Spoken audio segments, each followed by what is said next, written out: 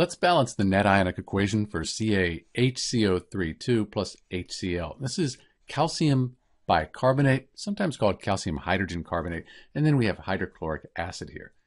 The first thing we do when we balance net ionic equations, we balance the molecular equation. This is the molecular equation.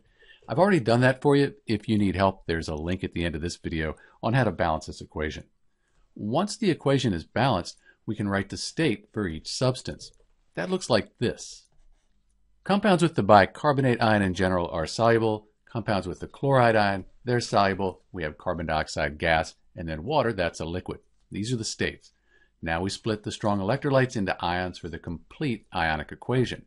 We're not going to split gases or liquids, though, apart. We'll keep these together. So that's going to look like this. So this is the complete ionic equation. Now we can cross out the spectator ions. They're on both sides. So the reactants up top, I have the calcium ion, and in the products, that's a spectator ion. Cross that out. 2 chloride ions in the reactants, and again in the products. Spectator ions, we cross them out. But what's left, that's the net ionic equation for CaHCO3 2 plus HCl.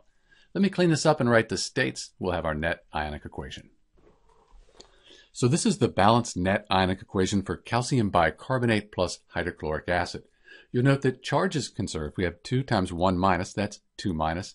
2 times 1 plus is 2 plus. So the 2 minus, 2 plus, they give us a net charge of 0. Over here, these are neutral, net charge of 0. Charge is conserved, and if you count the atoms up, they're balanced as well. This is Dr. B with the net ionic equation for calcium bicarbonate and hydrochloric acid. Thanks for watching.